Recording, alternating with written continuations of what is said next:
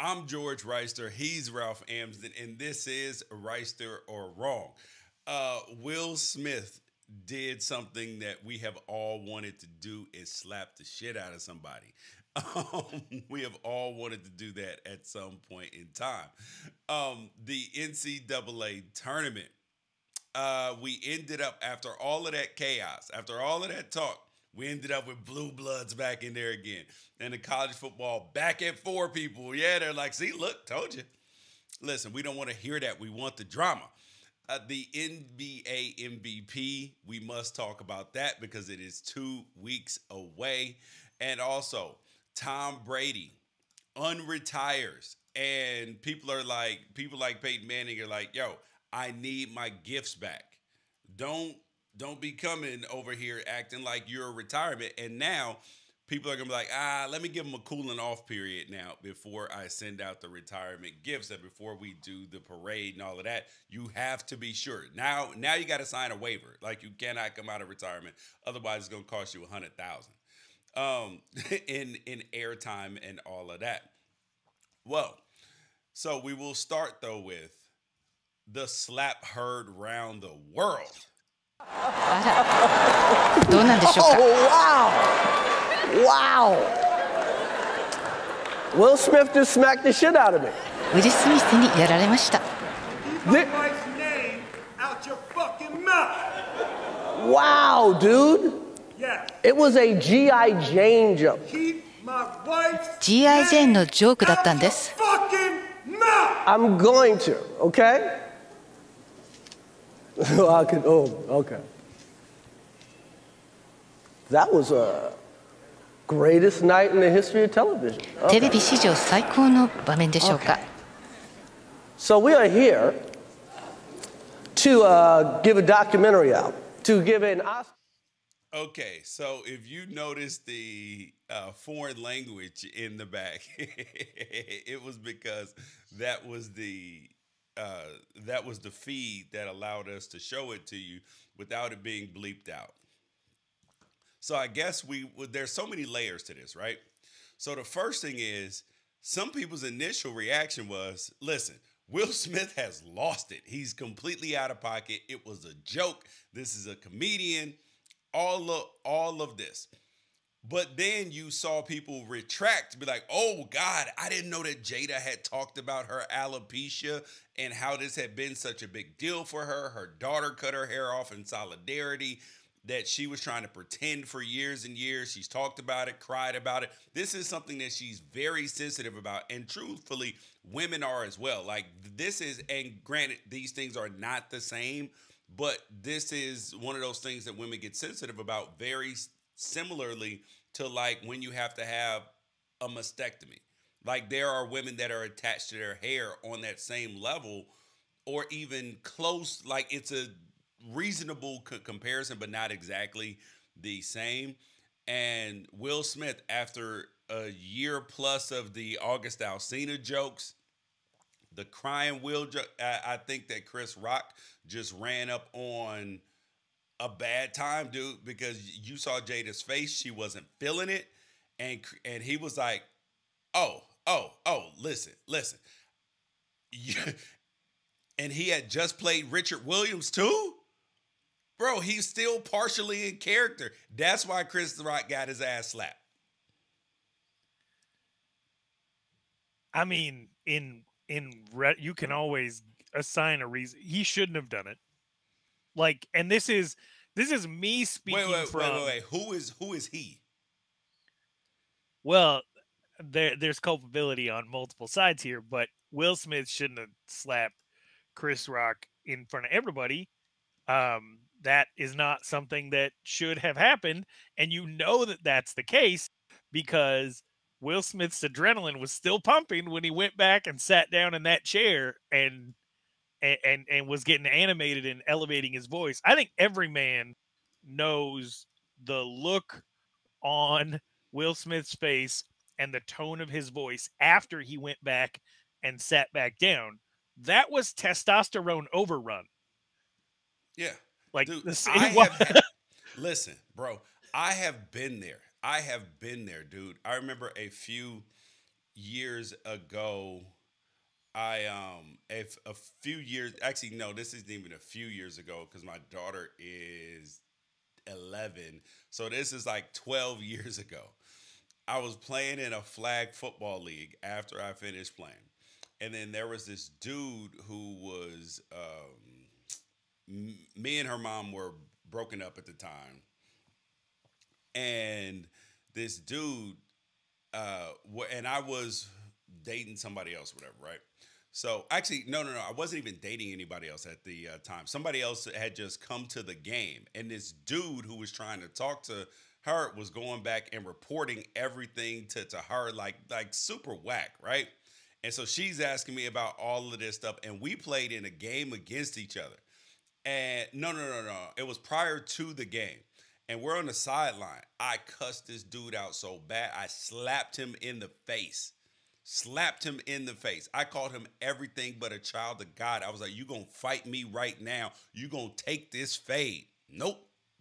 Just back down. And then after, like, I felt bad. Like, I was in the car. I was like, God, please forgive me. Like, I know I just acted an ass in front of a lot of people. But guess what? Won't nobody else try that, though. So we're going to be all over the place on this one. And you just got to you got to forgive us because I feel like this is everybody. Everybody's all over the place on this one. But I see a lot of people saying two Americas, right? That there's people that were like, you can never do something like this. Will Smith will never recover. What do you mean? And then never recover? Like, all right, I don't hold on. understand. And then a lot of other people saying, like, it's good that Chris Rock finally learned his lesson. First of all, we don't know if Chris Rock learned anything. The one thing I know for sure is Will Smith helped Chris Rock sell out his next 3 tours. Because I've been to a Chris Rock show. They put your phone in a bag. Everybody's going to be wanting to go see what Chris Rock has to say. Just like everybody went to go see what Chris Rock had to say about his divorce. Right? Like, The only way you're going to get to hear about his divorce is if you went to go see him live. The only way you're going to hear about his perspective on this slap is if you go see him live. So I guess Chris Rock probably owes Will Smith a thank you for paying for his grandkids college. But I think the thing here is there's definitely been some two Americas reactions, but it's not just along racial lines. I feel like there's a big difference between people born in 1989 and 1990. Like, I think that's the cutoff for people that haven't really ever faced this type of consequence for stuff that they've said. Because I can tell you personally, like, I've been the first one to throw a punch because of something someone said 5 or 6 times, and I've eaten a punch for stuff that I've said. And there are lessons you learn from that. Yeah. There are absolutely lessons you learn from that. So there's definitely like a generational thing going on here of people who haven't had to face that type of consequence, or people who haven't lived in an era in which you might have to pay for what you said. And a lot of those people were like, that's assault. That we just witnessed an assault. Like, it's only an assault if the person who got hit decides to press the issue and say it's an assault. And we talked about this on our show on Friday. If you go back to Friday's show, life imitates art. We talked about Jorge Masvidal going to a restaurant and beating up Colby Covington because of something Colby Covington said about his kids. And you and I like agreed that like sometimes you got to cash that check. Like, if you decide to go down that road, now Colby Covington pressed charges, and we even said we talked about the fact that sometimes there's an excuse for this type of violence, and one of the examples we used was Charlie Villanueva's alopecia. Yes, and we are 2 days later. What happened?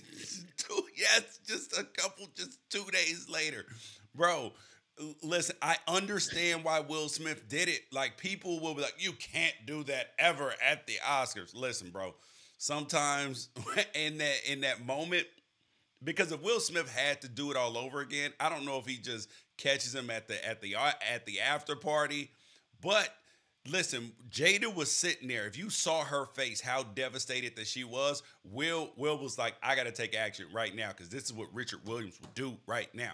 But when you heard his acceptance speech, that's the other crazy part about it. Like, let's go. Actually, first, let's go back to the actual punch. The actual slap. He walked on stage. Chris Rock knew that he was mad when he walked on stage, right? He probably thought, he's gonna say something. And Will Smith was like, here's the slow-mo of it. He walked on stage, and it looked like he was saying, bitch, when he slapped him, right? So then he slaps him. But here's the kicker. He turned around and walked off stage, fixed his belt, like, bro, I'll take my belt off, I'll give him a whooping next time. And did you notice he did not look back? Like there was no fear of a retaliation. Because if that was me, this fool would have caught a damn microphone to the back of the head. Wow. I mean, I would have said probably in the mic, hey, y'all might want to go to the commercial right now. And it would have been over. Like they would have had to have set design come up and mop up some blood. Because and then he down there talking crazy to him too. Keep my wife's name out your fucking mouth. Says it twice. And then what did Chris Rock say? He said, I will. I could. Well, first he said, I could. And then he stopped himself. Because I want to give some why? credit. Because if he kept talking, Will was coming back up there. Maybe. No, there wasn't no maybe. It was he had already slapped him. So at the point in time, he said, if you keep my wife's name out your mouth, if he didn't at that point in time, what happens? Here's what I know. Who had the microphone? Chris Rock. Who had the moment? Will Smith. No, I mean like it was he had the microphone, the camera was on him, right?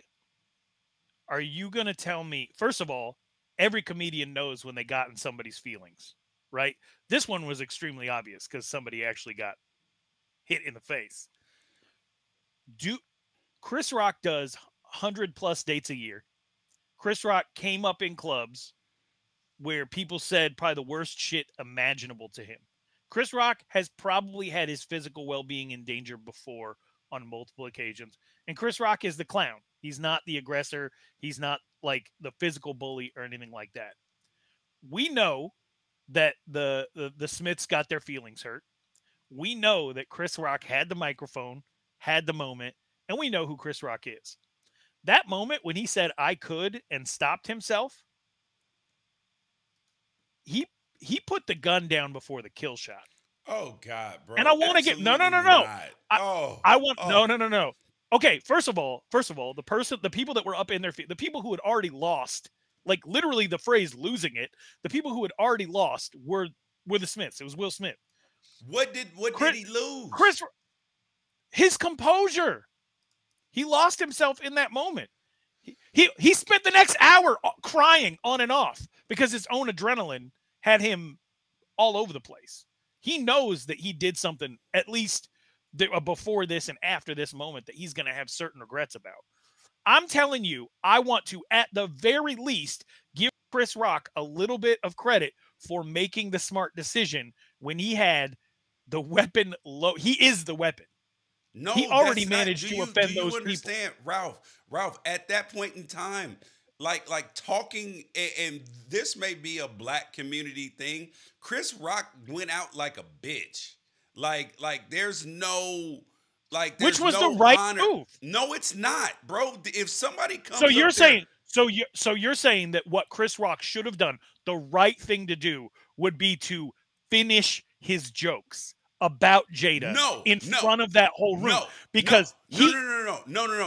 The right thing to do would be go fight Will Smith. You cannot, there is no honor in what he did. There is no, I just sat up there and I just got slapped. No, do you understand that every woman that looks at you, because he's not married anymore, every woman that looks at you, the time that you yell at her, you can yell at me though. Why you ain't do Will like that? Bruh, you have to. You cannot just sit up there and do that because guess what? Everybody knows that you can slap the hell out of Chris Rock right now. And this may be a community issue, but I'm telling you, he went out bad, bro. Like, and then when he said, keep her name out of your mouth, you was like, I will. Bro, Nah, that wasn't a I will. That was like, that was like, are you kidding? Like, you can't be this dumb. Bro. So he wasn't sulking or sullen. He was in shock. Yeah, but like anybody would be. But the problem is this, is that, okay, so there's certain levels to this. Do you think Chris Rock knew that she had alopecia? I don't know. I just thought it was a bad joke. I thought, first of all, think that changes I didn't know. How you feel I didn't about know. It? No, I'm just saying, do you think that changes how you feel about it? Oh, definitely. Definitely. If you have a woman in your life who is like struggled. So we have 4 kids. My wife lost her hair after every kid, which we didn't even know was a thing, but apparently it's just a thing that women don't talk about. When your hormones reset after having a baby, you have hair loss, right? Yes. My best friend in life was my aunt who served in the military, who helped raise me, who I lived with. She struggled with hair loss her entire life, and it was like a really big self-esteem issue. I would never make a joke like that, but I'm going to tell you, I didn't know. Chris Rock probably should have known. He made a movie called Good Hair. Yeah, but there he are knows that it's a sensitive issue for women as well. There are writers on staff as well because he could have taken jokes. Right, he could have taken somebody's line because it is a bunch of Hollywood comedians who get hired to write jokes for the host. And I know one of them who is a writer on staff. He's a very close friend.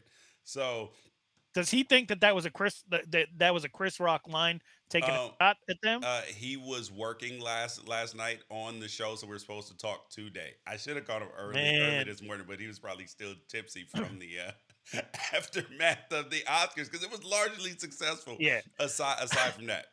I'm not saying that Chris Rock deserves credit for anything. I'm saying you and I know who Chris Rock is. We know that he has spent his entire life bullying bullies. That's what a comedian does from the stage. You don't survive this long in the game unless you can not only handle a heckler, but put them down. Like really put them down. But you can't do that to Will Smith. And that's the first thing. And the apparently second not. Thing is, yeah. And the second thing is, bro, like I understand where like and I do want to give Chris Rock some credit, right? Because in terms of how he handled himself as a professional. Because if you are the Oscars, you're like, oh shit, Chris Rock can host again because he can handle anything. I mean, seriously, right? I mean, I guess even though he wasn't the actual, host, that there was multiple. I also feel like Chris Rock paid Ricky Gervais tax because for the longest time, these award shows would hire Ricky Gervais to get up there and he would say some evil shit to their faces. And I don't like, some people like that because they don't like celebrity and there's an absurdity to the Oscars of like all the famous people in the world getting together to pat each other on the back and then give speeches about how we're all living our lives wrong and we need to make changes. Yeah. Like nobody was trying to tune in to hear Joaquin Phoenix say that we shouldn't drink milk. Like no, like that and so the absurdity of the event, there's an aggression towards celebrity culture anyway. So there's a lot of people who just like that Ricky Gervais just gets up there and lights to everybody. Chris Rock is in that sort of like fearlessness bracket of where they would go up there and they would say absolutely anything. So I think there's a lot of people that probably just enjoyed it for the fact of like they don't like that people can just go up there and be super mean. But there's also a lot of people who just probably like that the comedian is up there saying all of the mean things that you think about celebrity culture. I think the tone should probably change. I don't think it's healthy to just go up there and like and talk about people's personal lives. The appearance thing is weird. I'm just saying I didn't know. And also, I have a question for you, George. Would you watch G.I. Jane 2 starring Jada Pinkett-Smith? Because I would. Yes, of course, bro. If this movie ends up being greenlit with Chris Rock as a producer, we'll know this whole thing was fake. Like if the Smiths end up getting $20 million off G.I. Jane 2. Yeah. I would like to see G.I. Jane 2. Bro. Okay, so now the other aspect of this whole thing, because we are going deep in the woods on this. So the other aspect of this is, I mean, I guess like now what happens to Will Smith? Because there are people that say, "Oh, his career is over." I'm like, you can't end Will Smith's career the same way that you couldn't end Mel Gibson's career. And this is totally different. Like, if you couldn't end Mel Gibson's career for anti-Semitic remarks, right? You can't end Will Smith's career, number one, for slapping Chris Rock in the face after making a joke about his wife. Because there are people that are going to be, there are wives everywhere. We talked last night. There are wives everywhere. I talked to probably 5 wives last night. All of them are celebrating Chris Rock. I'm sorry, celebrating Will Smith. So that's the first thing. And then the second thing is that Will Smith is famous enough and has enough money. He's got his own production company. You don't want to hire? Cool, no problem. I'll make it myself. Like, you can't cancel Will Smith over this either. Yeah. Hell no. Did you see who was comforting him in the aftermath? Yes, Denzel Washington. That's not what I'm talking about. I'm talking about the other guy. Oh, it was Denzel and Tyler Perry. So yes, if you think that Will Smith's not going to be able to be in more movies and Tyler Perry's on his side, who has his own studio in Atlanta. He owns his own version of Universal Studios. Yeah, no, there's about to be Medea presents Red Table Talk. Yes. No, right. Will Smith's gonna be fine. Chris Rock's gonna be fine. It's definitely a before this, after this moment. I just think that there's a lot of people who have standards and believe in no aggression, no altercation. A lot of the same people who, oh man, I can't believe I'm going down this road. But a lot of the same people who bang the table for Martin Luther King nonviolence, like Martin Luther King said nonviolence, like they're using something to speak to their own thing. Like, hey, nobody should be touching anybody, hands to yourself, like control your own actions. And there's a lot to be said for just having that perspective in life. I believe that, but at the same time, you and I both grew up in an era in which there has to be a knowledge that there could be consequences for what you say. And that's how we keep things civil. Like, civility comes out of knowing what happens when things are uncivil. Correct. You so are right I don't know. but however, I will say, I have told my wife this. Please don't honk at anybody in traffic. Please don't flip anybody off in traffic if I'm in the passenger seat. I've had to tell her, like, don't get aggressive in traffic if I'm in the passenger seat, because if you express your dissatisfaction with somebody and they decide to come back at you, then I have to commit assault or murder. Like, you leave me no choice. So I think a lot of people have the understanding that, like, if she could have just taken that joke, if she didn't like roll her eyes or get upset, if she had laughed, Will Smith's not going up there. If she had just like laughed, right? If she had been over it. But he was left with no choice in that moment. And I think we all have that in our relationship of like, if you could roll with the punches, then I won't be forced into a situation where I have to defend you and our entire lives fall apart because of it. Like, I think that exists. And I have had to tell my wife, like, look, you have to measure that if you honk at somebody in traffic and they honk back, I might have to fight them. So please, if you don't want me to get in a fight, you might have to have thicker skin. I've had that conversation. So if that's my question to you, if Jada had thicker skin in that moment, not that she needed to, but if she had thicker skin in that moment, does Chris Rock get slapped? Why does she need to have thicker? Like now we're victim. I'm not saying she needs to. No. I'm not victim blaming. Yes. Victim. This whole podcast is victim blaming. This whole podcast is saying that a man deserved to get hit. No, dude, you can't light a fire. You can't start a fire and then play the burn victim.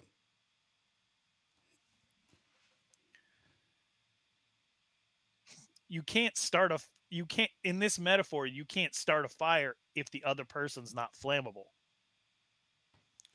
What? Why should the other person have to be non-flammable? She shouldn't. Like, But what I'm asking you is, if she was not offended, does Will Smith hit Chris Rock? no, but then no, probably not. Probably not. But you know, he got his ass slapped. That's all that mattered. All right. Now on to the next. The NCAA tournament has has gone Yeah. on. Just speaking of getting smacked. Oh my Hi, God. St. Yeah. Peter's. Speaking of Spader, bro, St. Peter's went out bad on me, bro. St. Peter's went out bad. I bought the Kool-Aid, and then as soon as they got some expectations, because I do think that that's what happened, because they missed so many layups, bro. Like they missed shots that they had been making all tournament. And I think that that was because there were some actual expectations for them, and they crumbled under them. Is it that, or does North Carolina smell blood and really want to end Coach K's career? Like, part of me is like, man, North Carolina is recognizing the opportunity to end Coach K's career on a loss to UNC. Yes. Like, it's in their sight, and they're hyper focused, and they know they can do it. Oh, I definitely think that that's one of the things. I definitely think that that is a reasonable, you know what I mean, like a reasonable stance on this. Yeah. How do you feel about with all the nonsense with Miami, and Miami played Kansas tough up till halftime. We're not going to talk about the second half. But with all that, with Iowa State, with St. Peter's, and with all these high seeds making it this far into the tournament, that we ended up with probably 4 of the 8 most recognizable names in college basketball, definite blue bloods, definite like big name brand schools, all in the Final Four again. I love I don't have a problem with that. I know some people do. They're like, "Oh my God, it's always the same people." And I'm like, "How is that? How is that?" Like, I don't think that that's abnormal. That we sat there and we got a good, a great tournament. We got storylines. We got everything that we wanted. So why then would we be upset that we didn't get, like it's never happened. A 15 seed has never been in a Final Four. Well, they had never been in an Elite Eight prior to this team. So the idea that we were expecting something else, I just don't buy it. I'm like, why were you even expecting anything else? I mean, Yeah. but then that gives credence to the people that are like, ha ha, college football playoff. This is why you don't need to expand. You end up with the same thing anyway. It doesn't matter. Like, but the thing is, the road there is what matters. The road there, because guess who wasn't in there? Kentucky. Guess who wasn't in there? Arizona. Yeah, Arizona. Gonzaga. Those were the teams that weren't in there. So Yeah. I'm all in on it because it's the journey. Because there will be upsets, and yes, it will take a few years for the playing field to get a little more level. That way, you can have more upsets, but they will happen if you build it. They will come, sort of thing. Not if the teams that finish in the top 4 every year get to farm out the best player that's at St. Peter's, the best player that's at Iowa State, the best player that's, Yeah, but like, those teams won't be in there. Like Oregon, Tennessee, Oklahoma. Well, actually, Oklahoma will be one of the halves soon. But you know what I mean?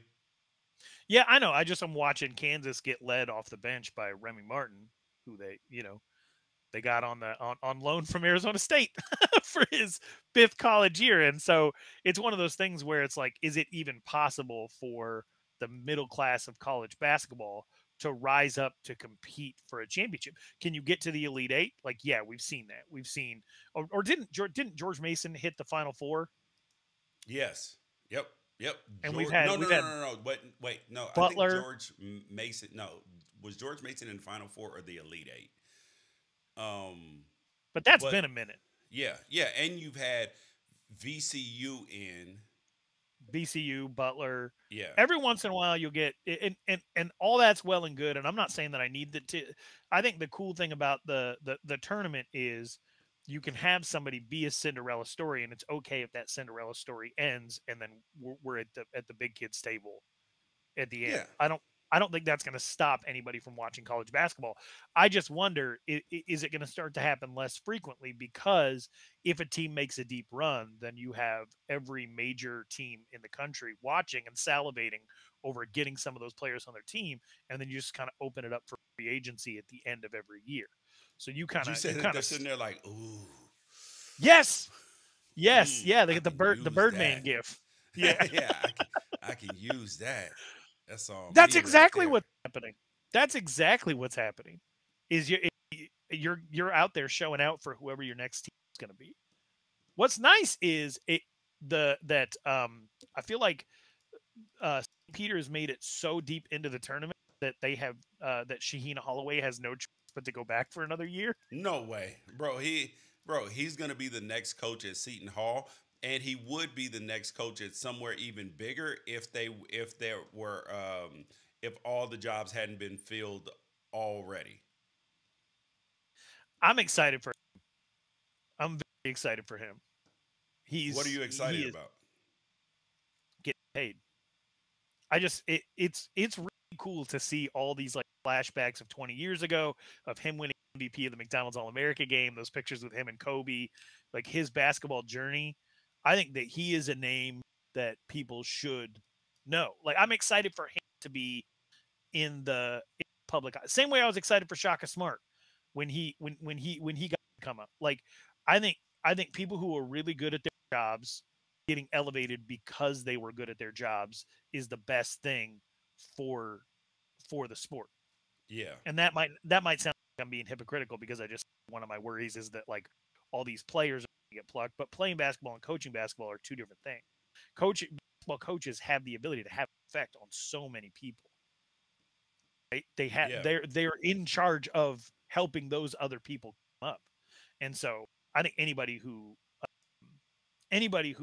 is a good coach deserves to be elevated so that they can have more of an effect on more people, maximize more people's talents, help more people get where they want to go. And I think based on listening to his interview with you, his interview with Pardon My Take, a bunch of other interviews that he's given over the last couple of weeks, like this, he knows exactly what he's doing, and I think he's going to be really good for college basketball.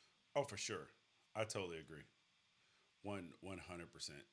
Who's your champion? These four teams left, knowing that Villanova obviously is at a deficit with their star player tearing his Achilles. I think they're playing good basketball.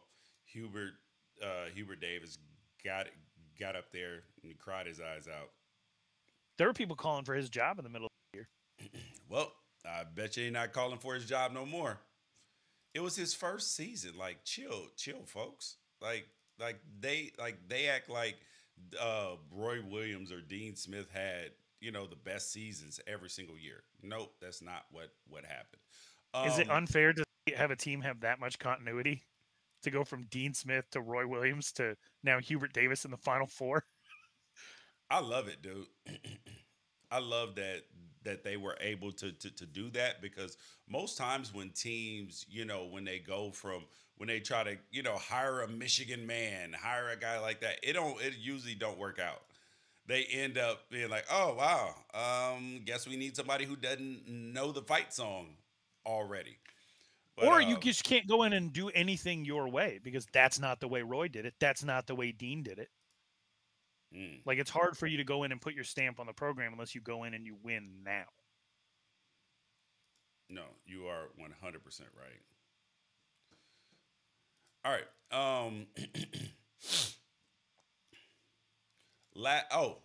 The NBA MVP. Who you got right now, Ralph? Right now, Giannis. Really? Yeah, I think the NBA MVP award is as much about what you did. So it's a regular season award, right? Yeah.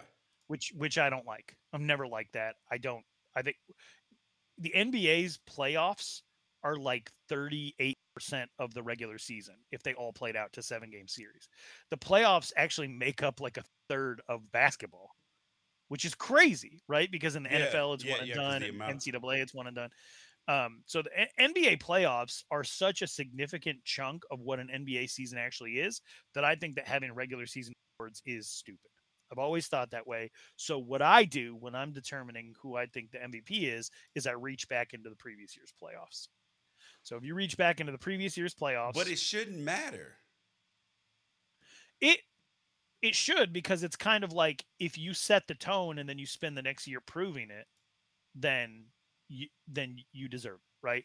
Last year, you and I had this exact same conversation on this exact same show, and I said it's going to be very tough for anybody to beat Nikola Jokic because we've never seen anybody this unathletic put up numbers quite like this, and he got the award. Yeah. This Giannis won a title. Giannis continued that dominance into this year.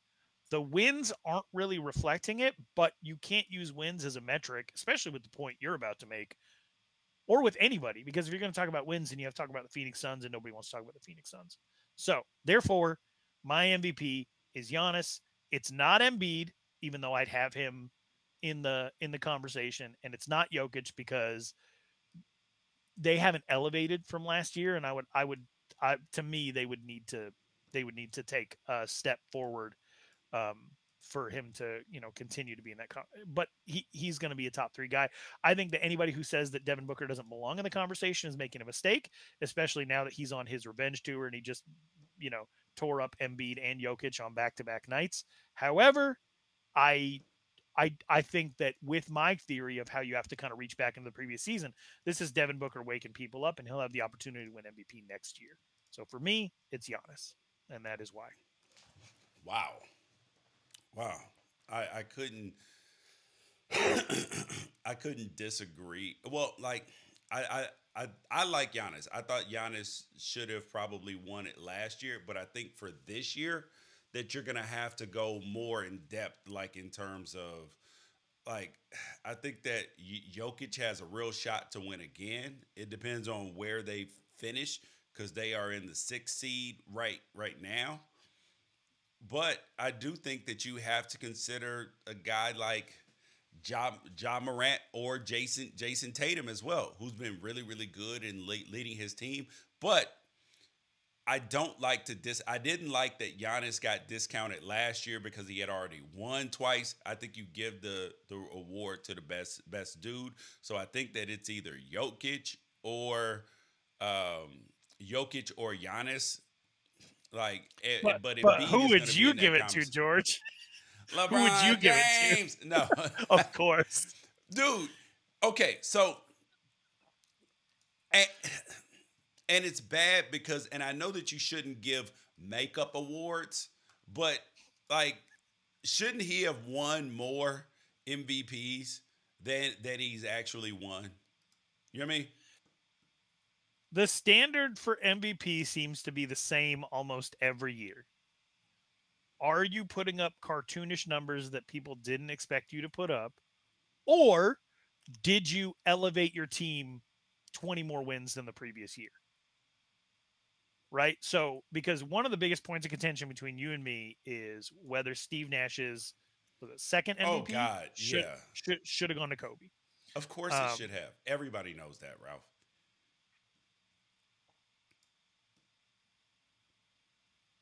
But isn't that the year that